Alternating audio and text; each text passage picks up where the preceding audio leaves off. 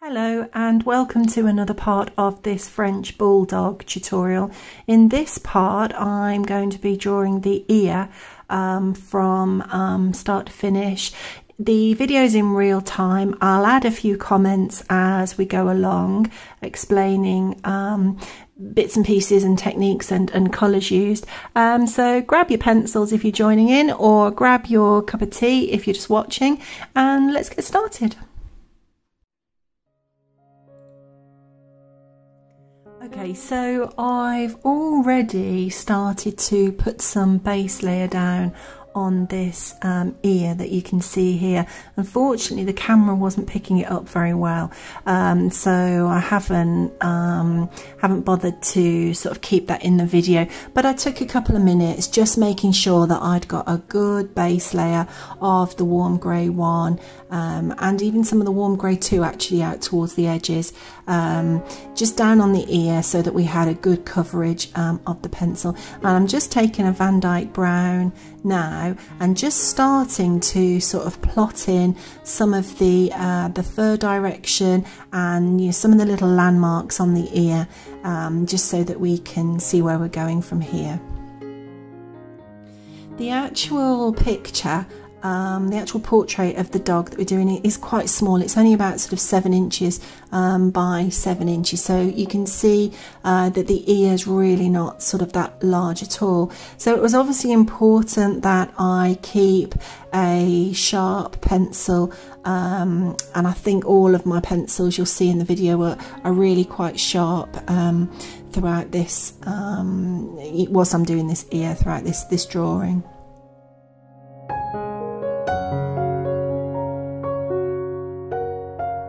So I'm just looking, sort of taking my time, looking at the reference photograph, sort of working out where I need to plot bits and pieces, and sort of plotting those in so that they help me with the next part.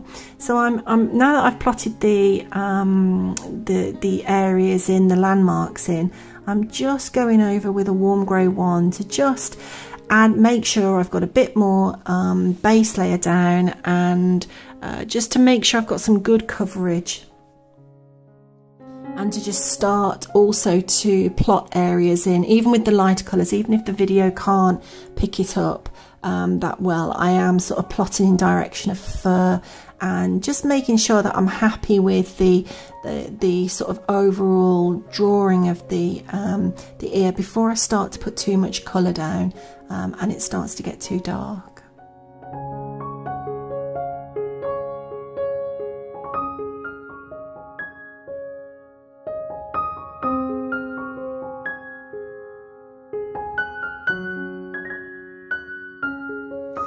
So this area that I'm working on at the minute is sort of where the ear folds over. So to the right of that line, the ear's going to fold over.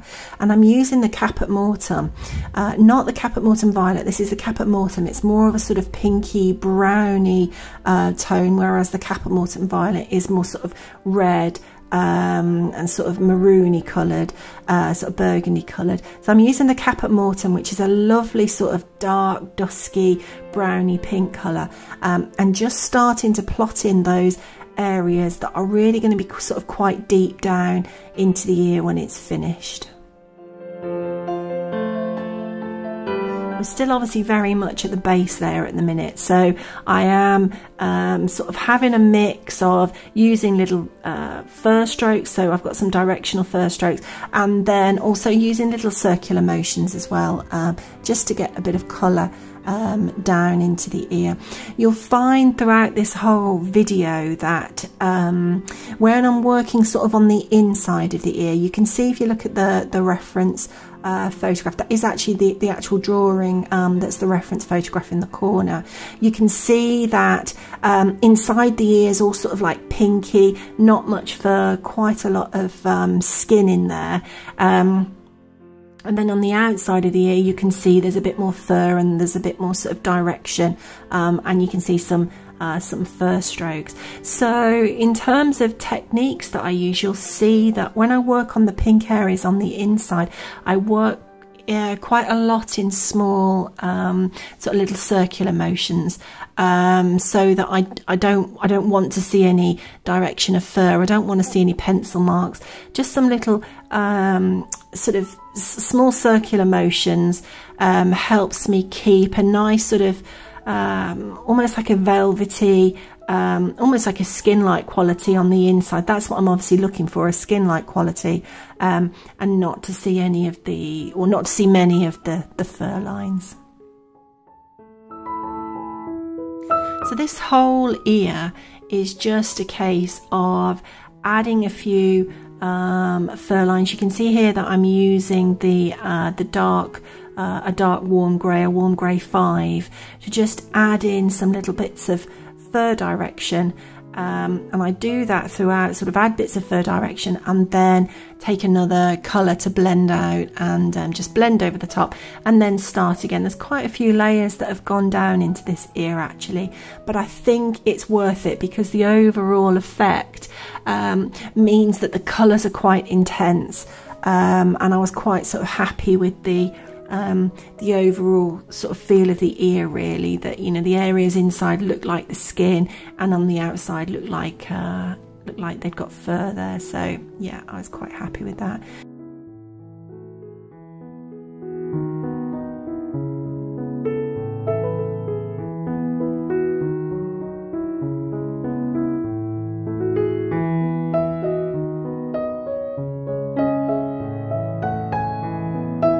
So to create some of the fur lines on the outside, I use the Van Dyke Brown, and I use the Van Dyke Brown quite a lot in and around the ear.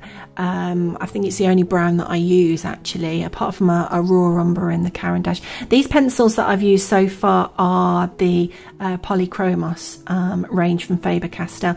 I do go on and use some Caran d'Ache in the ear, some luminance, and also a Pablo, and also a couple of the Light Fast as well. But yeah, the Van Dyke Brown that I'm using is a lovely brown with a pink, sort of pinky tone to it, so it works really well with the skin and the pink tones that I'm putting on the inside of the ear.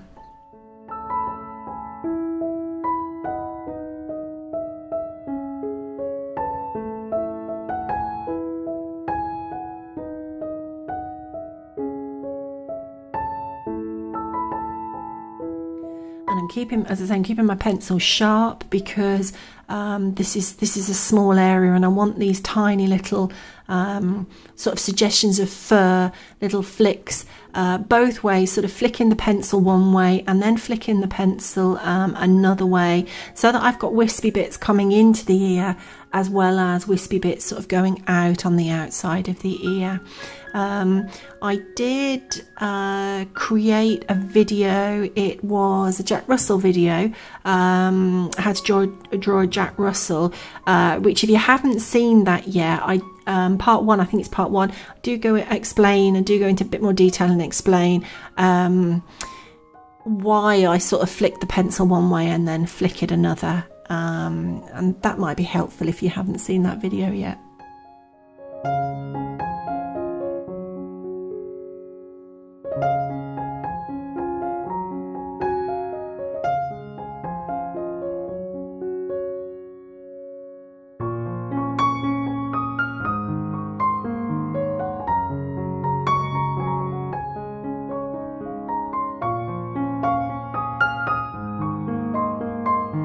I'm just following the reference photograph, and where I can see these dark little bits, just using a bit of the Van Dyke Brown to plot it in. And then to go a little bit darker again, I'm using the dark sepia, which also works really well, you know, with the Van Dyke Brown to add some of the darker tones and some of the depth to the coat.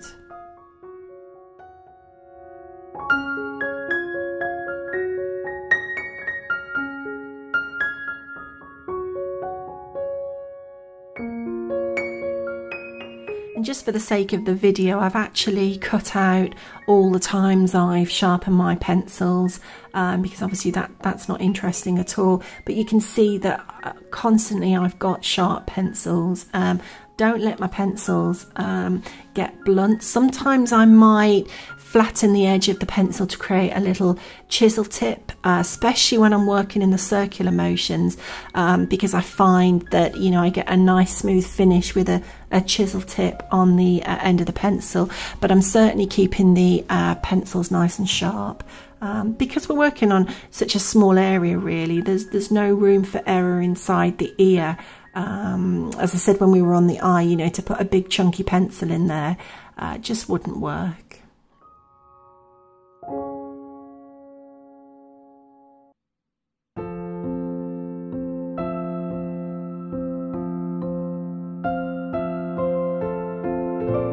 And I'm using the same techniques that I would have used on the eye in the first part of this little series of tutorials, either the little strokes or the little round circular motion. So there's nothing new in terms of technique.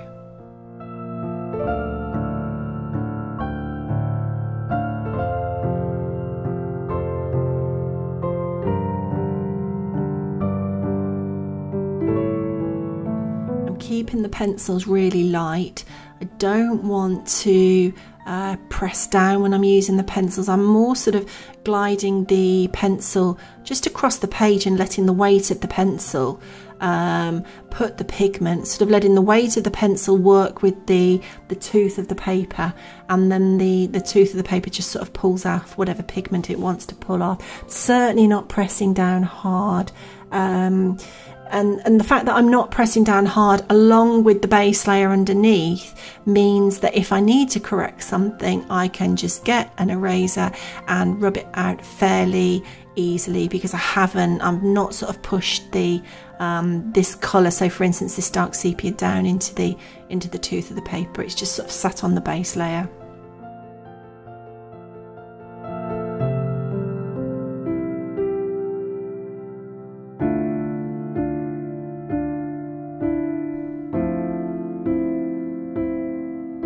So once I've started to add some detail with the dark sepia, I'm just using a Pablo from the Caran d'Ache range, so a Pablo pencil, and just starting to sort of blend out the lines that I've just put down. I don't want to see any harsh pencil lines. I do want there to be some pencil lines because they're going to represent the little bits of fur and the direction of the hairs, but I don't want these to be sort of real sort of harsh lines. So throughout this whole ear, it's a case of putting the base layers and the mid-tones down, putting some detail on, and then sort of blending it, and then starting again until I'm happy with the final result. So in areas I'm obviously using the cream to blend, and then I'm going back to the warm grey one from the Polychromos range to blend.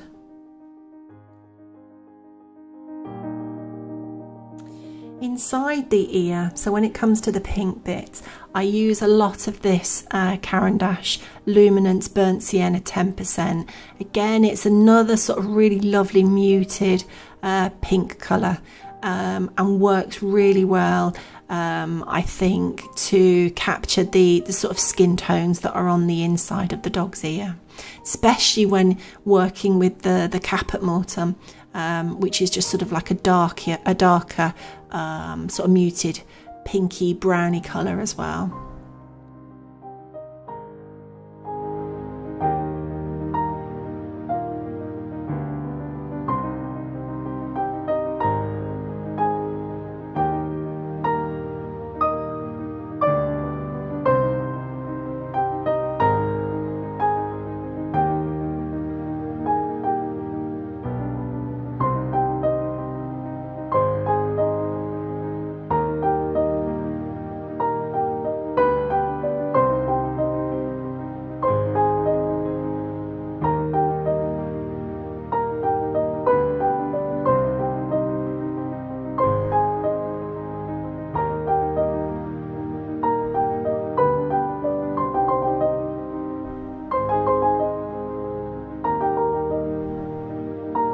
And you can see that I'm just overlaying the warm grey one on top of the burnt sienna 10% on top of the other colours, and it's just creating the colour palette on the page. I'm just mixing the colours on the page by overlapping or overlaying one over the other, keeping it really light, so I've still got the light coming through, you know, the white of the paper coming through, and it just sort of blends the colours on the palette.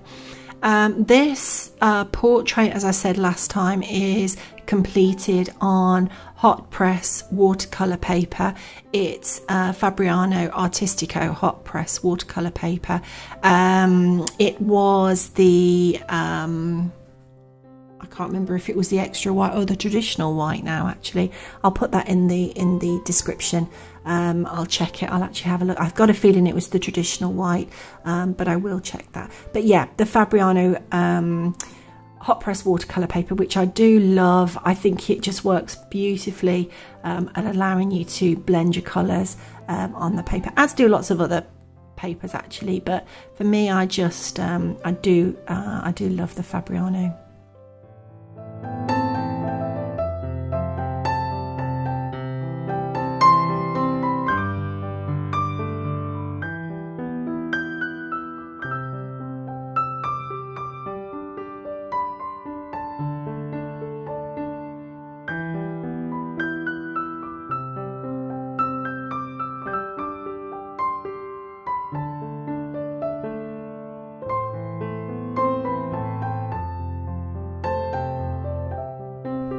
So constantly just looking at the reference photo, and once I've added another tone or another layer of another colour, just going back in to make sure those dark areas are dark.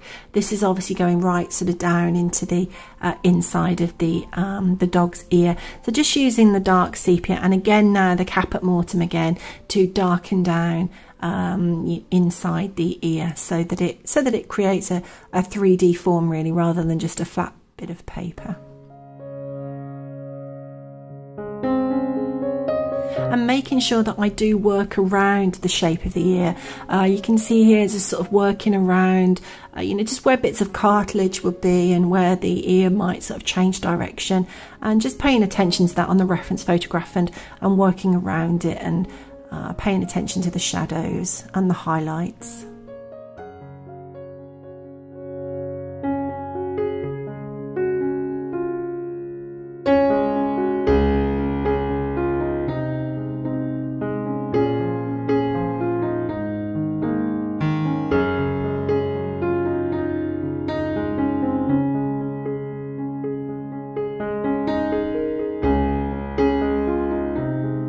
And I'm hoping the video is not too dark to really sort of see what I'm doing. Actually, I filmed this, as I think I said last time, I filmed this at least 6 months ago and completely forgot that I had filmed it. So started to create, you know, sort of parts so people could sort of see the drawing process, and then realised since we've done this, I've actually changed my camera. I don't use this camera anymore because I was having trouble with it trying to sort of focus. It was either overexposed or it was very dark. It was just struggling.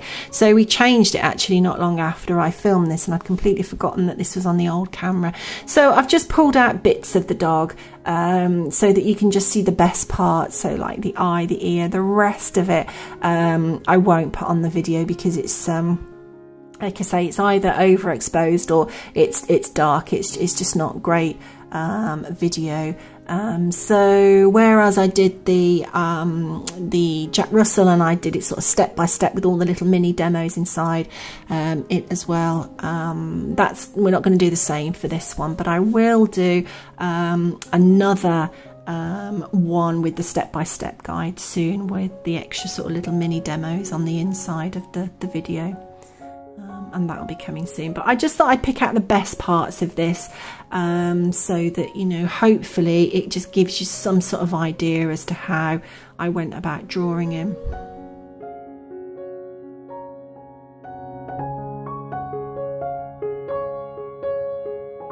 So just using the Van Dyke Brown again with the caput mortuum, and it really sort of works nicely. That pink tone of the Van Dyke brown really works with the Caput Mortuum at creating that dark area deep down inside the ear.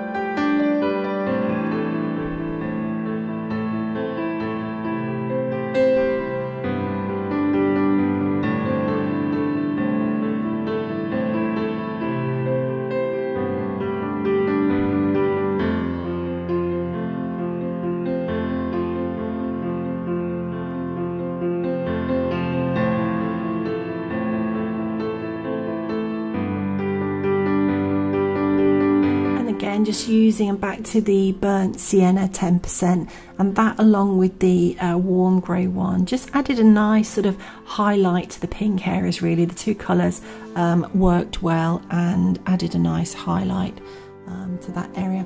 The dog did have some purple tones, some lilac tones as well.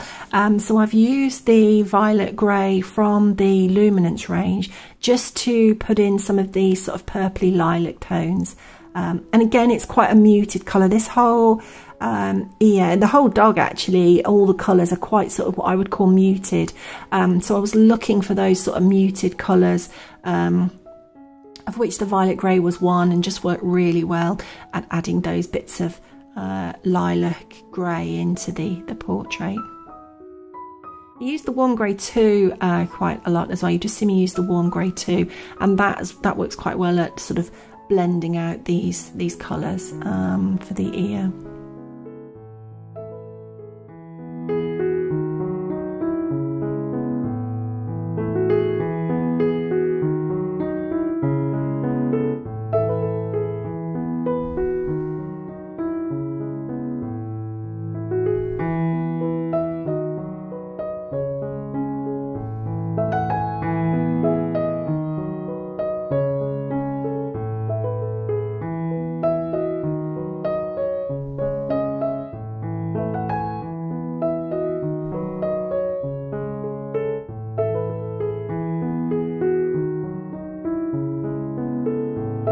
So adding in the yellowy, sort of sandy yellowy tones. This is Wheat from the Light Fast range, which I think it's a super colour. It always reminds me of there's a paint company called Farrow & Ball, and they do some beautiful sort of like heritage colours, and it always reminds me of one of their paint colours, and I love it. It's like a lovely sort of sandy yellowy colour, but with a hint of green. It's got that sort of greeny brown in it as well, and I found it worked really well for creating the coat of this French Bulldog. So that was Wheat from the Light Fast range, and yeah, I do use that quite a bit actually across the dog for his coat.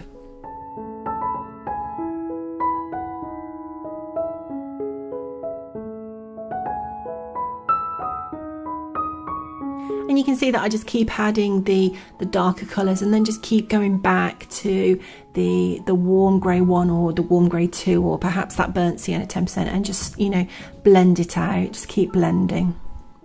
And then once I've blended it, I go back in with the darker colours, the Van Dyke brown here, and just make sure that those darker areas are darker. Back in with the dark sepia again, just to make sure those darker areas are dark enough.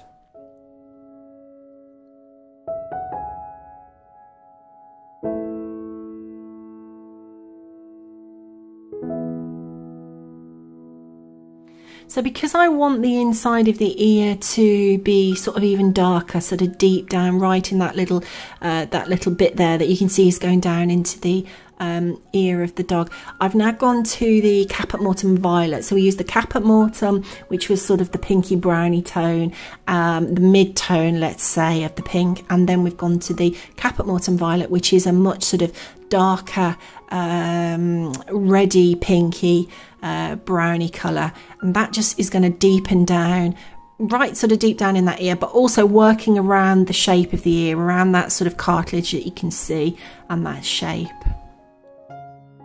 And my pencils now, the paper and the pencils, they are getting to what I would call that sort of buttery stage, where I can put strokes down on the paper, and I don't necessarily see the pencil strokes unless I want to, obviously, of course, but if I don't want to, they just sort of start to go down like butter, and that, for me, that's quite a nice stage to get to. It means that my paper's just sort of starting to pull a nice amount of pigment off the pencils, and you do have to work up to that stage, really, because you're not pressing on hard. I find that I have to sort of really work up to that stage where pigment really starts to look quite rich as it's going down onto the paper.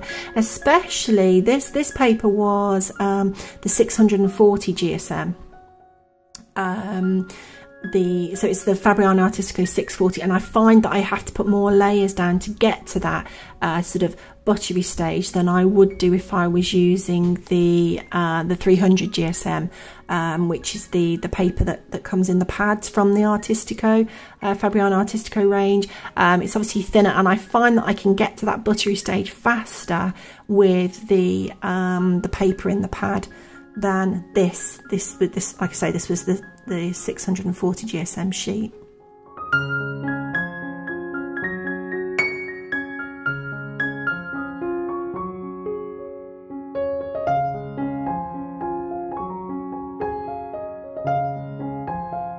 Making sure, as I said at the start, that the pencils just sort of flick both ways, so I can have some wispy bits coming into what is the side of the dog's head, and then some wispy bits that are going into the ear, because obviously where the pencil comes off the paper, that's where you have the little wispy flick on the end of the stroke. So I keep my sort of pencil strokes going in different directions to make it look more natural, I think.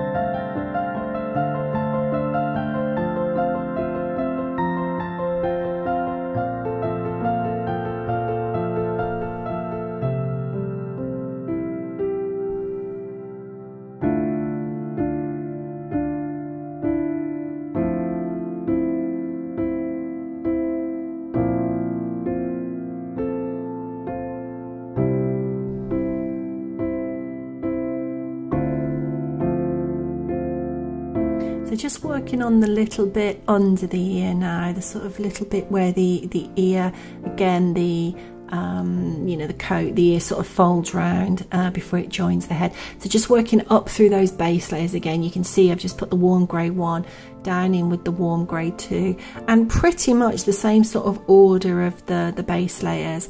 It may be slightly different because of course it might be a different colour or something, but I still go up through those base layers to get to the mid-tones and then to get to the detail. Just like before when I was working on the larger ear, I've put some base layers down. Now I'm using the warm grey again to just sort of plot in the fur direction, plot in the landmarks before I start to sort of add in some more of the colour. And again, the burnt sienna, just like we did in the main part of the ear.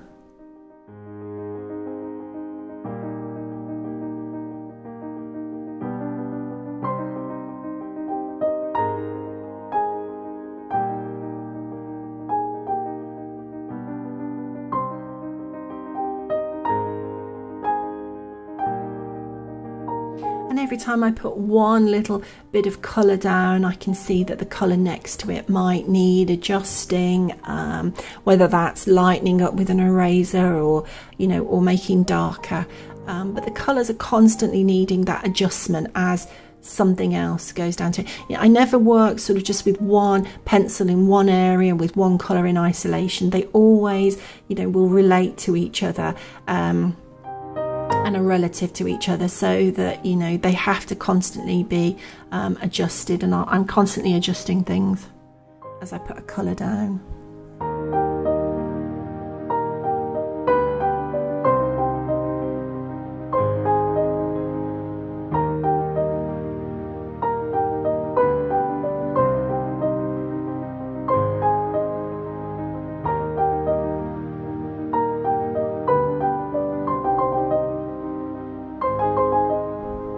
And you can see that, you just see there that I had my bunch of pencils in my hand, and then that came into shot a bit.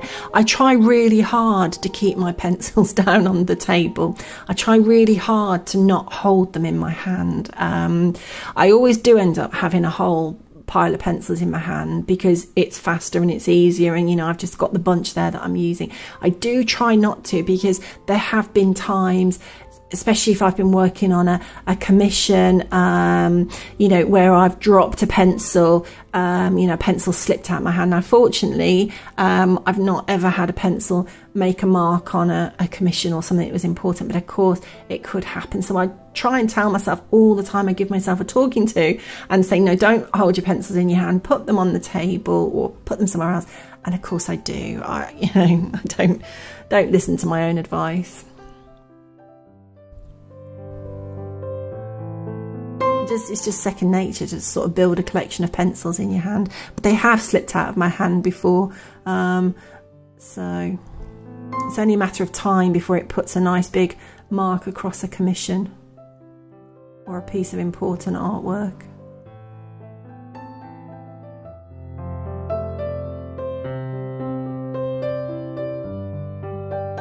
And my board is on a tilt. You can't see this because of the way that the angle that I have the camera set, but I do actually put my work on my sort of drawing boards on a tilt so that it tilts up. For me, I just find that a little bit more natural, the way that I look down onto the portrait. It's probably to do with age, I should think. When I was younger, I did used to work flat on a surface, and that worked fine, but I struggle to sort of work flat now. I find it a lot easier with my eyes to tip up the portrait and work with it tipped up.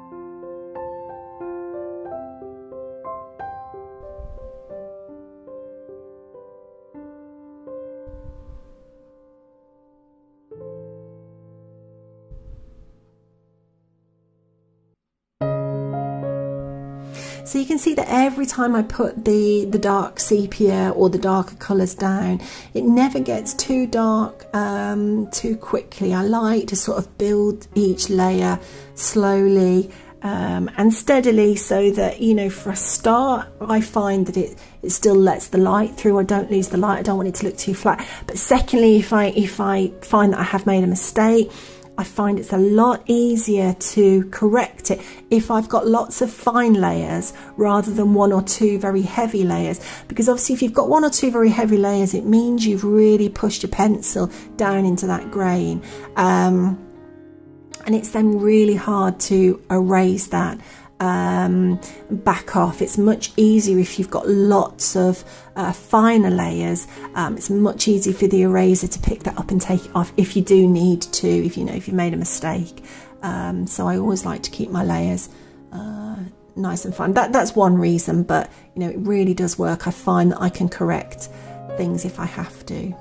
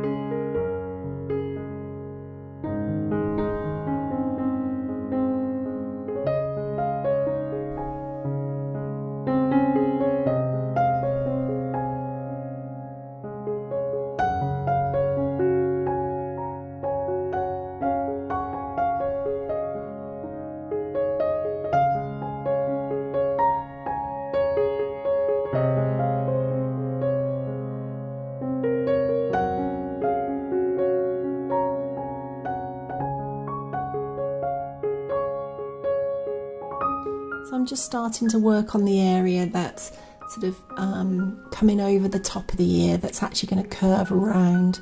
And again, just going back to the beginning with the base layers and starting up through the layers again.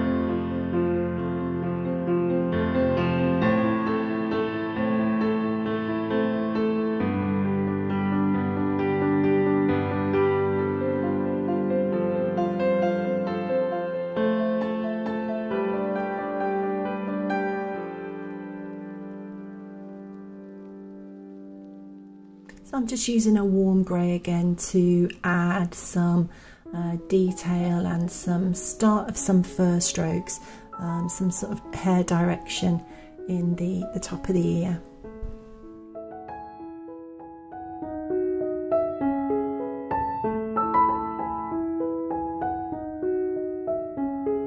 And you can see when I'm adding these very tiny little fur strokes, I'm obviously keeping the pressure light, but I've also tipped the pencil up a little bit just to work with the actual point, a bit more of the point on top of the pencil.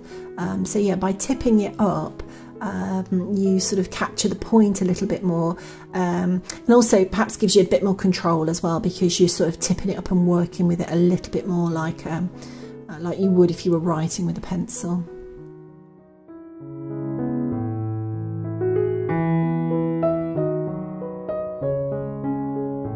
So this is a raw umber from the Polychromos range, which it works well with the browns and the pinks and the wheat colour that I mentioned from the Derwent Lightfast range.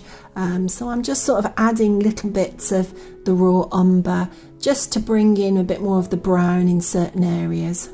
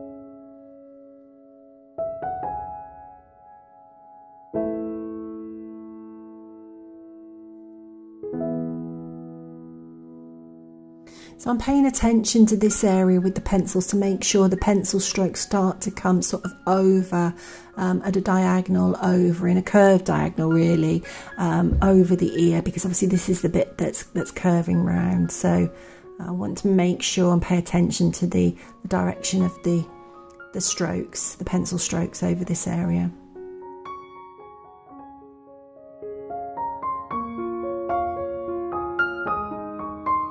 And you can see with the darker sepia where the ear joins the head, I'm leaving sort of little flicks that are white, which will eventually become the main body colour, the sort of sandy colour, and obviously adding some of the dark sepia to capture sort of in between the little hairs, in between the fur direction.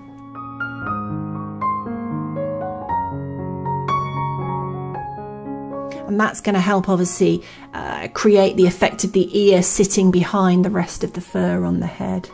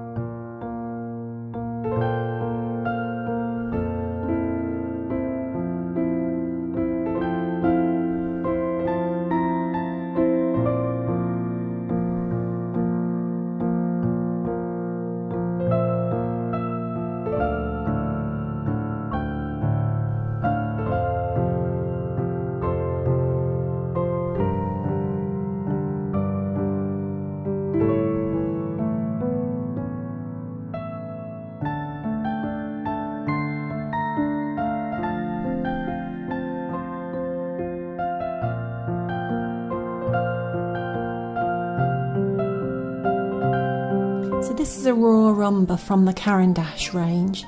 Again, it's a lovely sort of muted colour. It's got a slight bit of green in it, which works really nicely, and I used it in other areas on the dog against the sort of sandy sort of yellow type fur.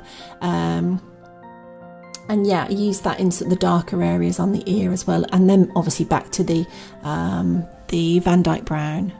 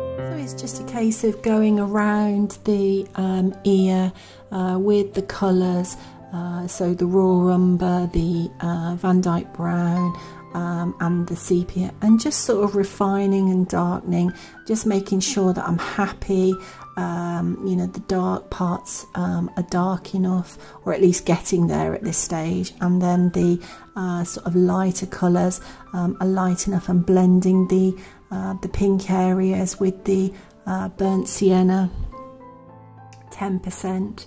And just making sure that it's all blended, and you know, I can see little strokes of fur where I want to see it, and if I don't want to see it, then, you know, making sure it's all blended out.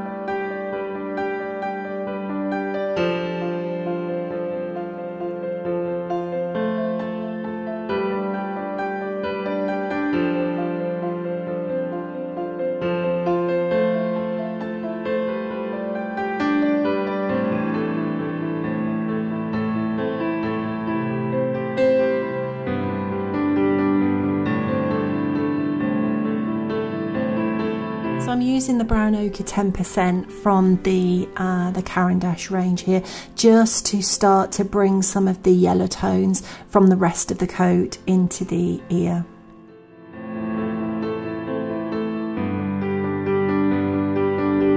Just glazing areas with this this colour as well, just to sort of add a suggestion of it into parts of the ear that I want to just sort of have that yellow tone to it.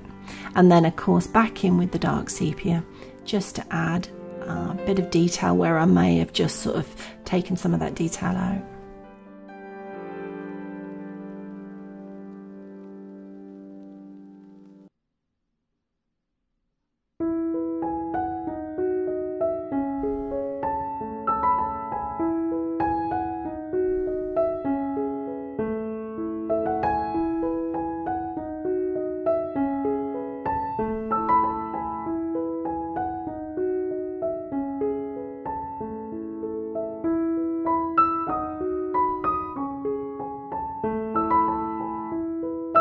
And I'm using the Van Dyke Brown to just blend the areas where there would be the fur on the outside of the ear. Just make sure that I'm blending it in so that there's a nice transition between the outside where the fur is and then the inside where it's more of a skin tone and less fur.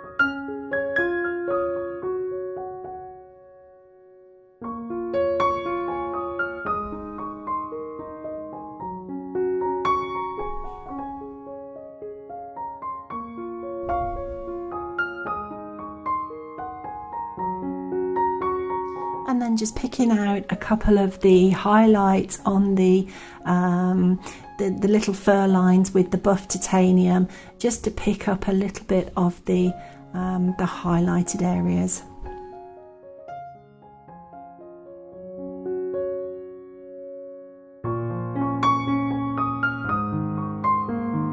Once I'm happy that I have got a good sort of layer of colour down underneath, I can use my slice tool. This is the manual pen cutter from Slice, to just sort of scrape back little bits to represent little stray hairs or bits of fur that's just sort of coming over the top of other parts of the ear, and I think really sort of works well at adding to the overall effect of you know, hairs and bits of fur.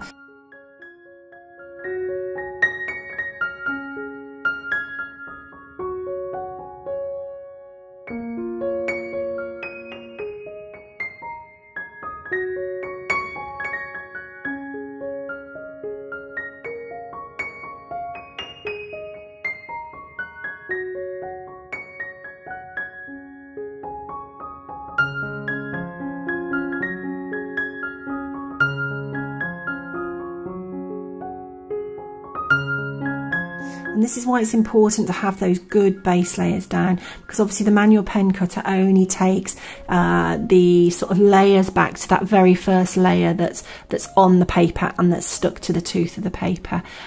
So for it to work properly, you need all those lovely layers underneath it and a good base layer underneath it.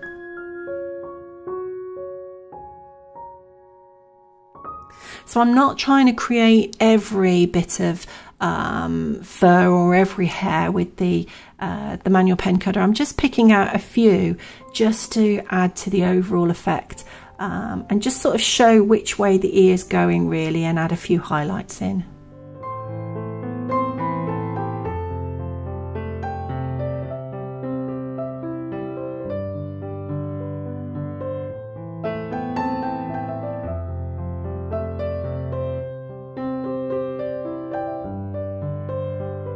And then back in with either the buff titanium or the raw umber 10%, to just sort of smooth out those areas that we've just taken off with the manual pen cutter.